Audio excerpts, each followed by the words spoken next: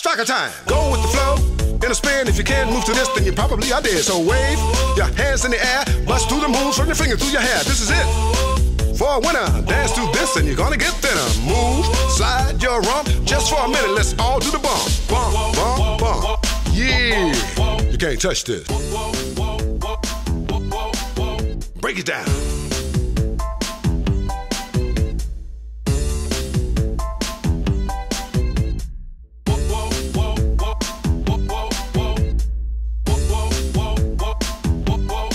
A ripping start to the KFC Big Bash tournament for the Strikers, with spinners Johan Botha and Saeed Ajmal combining beautifully, each going for less than 6 and over from their 4 overs, whilst taking a wicket each to help restrict the Scorchers to 6 for 162. The target of 163 would be a tough one, but Phil Hughes was outstanding, making 74 from just 48 balls in a man-of-the-match performance, and he was brilliantly supported by Nathan Reardon, whose cameo of 42 off 26 balls included 2 towering sixes, one reaching 98 metres.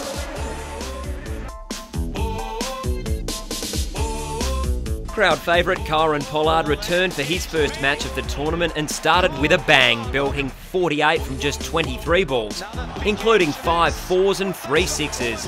Callum Ferguson was excellent after a few early wickets, top scoring with 52 off 36, as the Strikers made what appeared to be a match-winning 8 for 185 from their 20 overs. Kane Richardson was easily the best of the bowlers, taking 1 for 22 from his 4 overs, but unfortunately the Brisbane Heat won a thrilling match with a boundary off the last ball to secure the win. An excellent 60 from Michael Klinger and 46 from Tim Ludeman was magnificently capped off by Nathan Reardon, who blasted 42 from just 20 balls, as the Strikers amassed 177, setting the Thunder an imposing total. Playing his first match of the tournament, Shaun Tate took 3 for 22, Kane Richardson cleaned up the tail and took 3 for 9, while Cam Boyce chipped in with 2 wickets of his own. The Thunder were bowled out for just 126, giving the Strikers the first win of the tournament for a team batting first.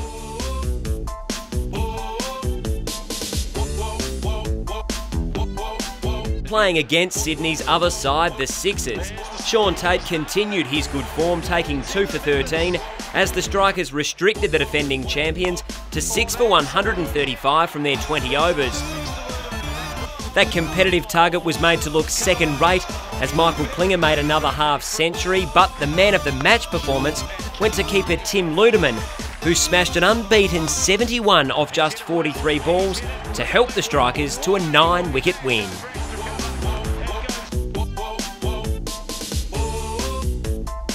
Shaun Tate took another 2 wickets for the Strikers, while Johan Botha was at his economical best, conceding just 26 runs from his 4 overs, whilst managing 1 wicket. But the Melbourne Stars still set the Strikers 176 to win, and it was just enough, with the home side falling 8 runs short, despite the best efforts of the big-hitting Kieran Pollard. Hastings. In the air. Is it enough?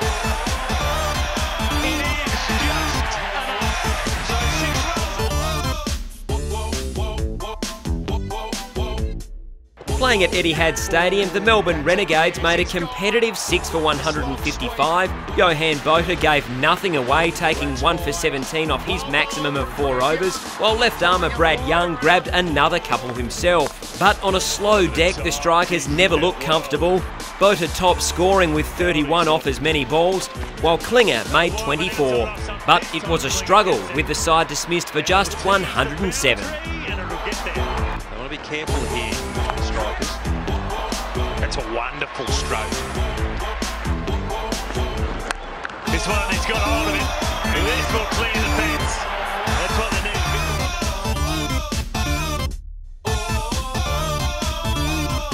need. Michael Klinger's excellent form continued, his unbeaten 71 anchoring the innings and his 3rd half-century in 5 innings.